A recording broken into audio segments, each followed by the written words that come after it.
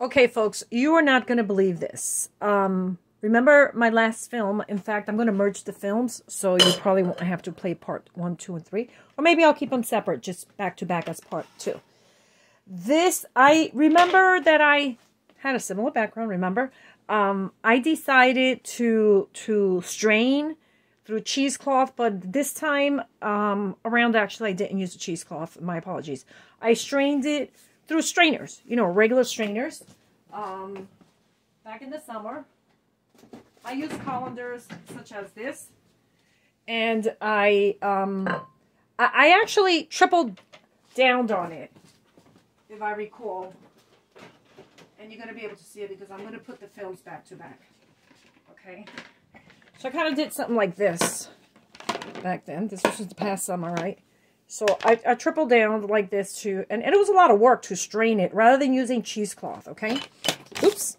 It was just an experiment to see. Cheesecloth, you know, it's a lot of work also because you have to physically strain it. Where you doing that, I will press on it with a cap. Anyway, moving forward, I'm really excited about this.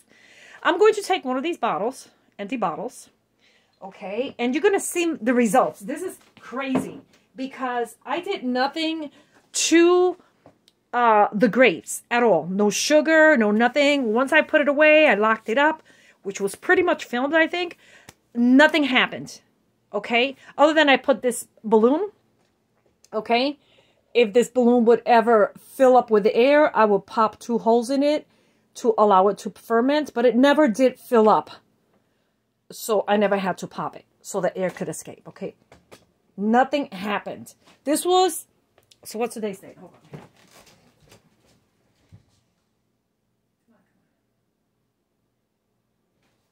So today is November 5th, and this was done on, if you could see, 9/9/22. September, October, November. 2 months it's been sitting there, okay? Now, my friend at the same time had a batch of grapes, which was much bigger than mine. And she made wine. She drank it. I mean, it didn't last but a couple days in fermenting, okay? So they put sugar. They put a little bit of sugar, and they didn't do it the way I did it. They showed me the film, the YouTube film, how they did it, and I decided I'm not going to go with that because I have a little more experience, right? So what they did is they didn't lock it up. They didn't seal it. They just had it kind of letting some air go in to get some of the, pretty much just the yeast from the air, right? Let it ferment from the air. But I'd rather it ferment from its own air and spit out the bad air through the balloon, or a fermenting gadget. That way I know that bad air is not getting in. I just don't feel comfortable getting yeast from the air. Although it can be done. You can make yeast from the air and make bread from it.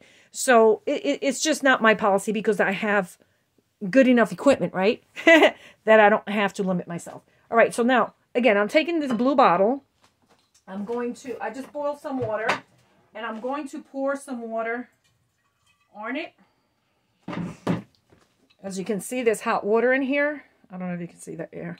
I'm switching it around. You can see, look at that. You can see that it's foggy in there, huh? I'm switching it around. And I'm going to pour that water into the next bottle. Because I don't need a whole lot of hot water. Quite frankly, people bathe them. They do bathtubs and all that, you know, to sterilize. You know, think about people living in vans and stuff. You know, they don't use a whole lot of water. You could just reuse this water and shake it around, right? Shake the hot water around, okay? And then I'm going to pour it over here to clear up the top and the thing. Just the same kind of water. You don't need a whole lot of water. I want my coffee. I want to make some coffee, and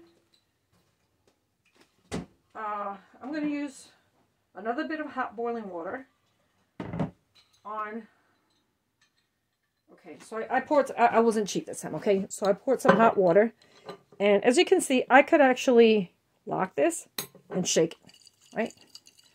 Lock it and shake it, and everything internally is clean. So now I'm going to unlock it. How did I pop it earlier? I think I did it this way. I forgot how I did it. I did it really easily. I did it really easily.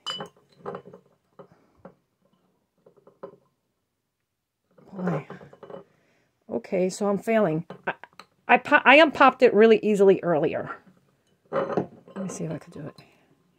Here. So I popped it this way, right? And then I unpop it. How come I popped it so easily earlier? You have to get used to it, but I unpopped it very, very easily. Trust me when I say it. So let me see if I can get some help here. Let's see. Unpop it. I unpopped it very easily earlier. Hold on a second. Let me get another one.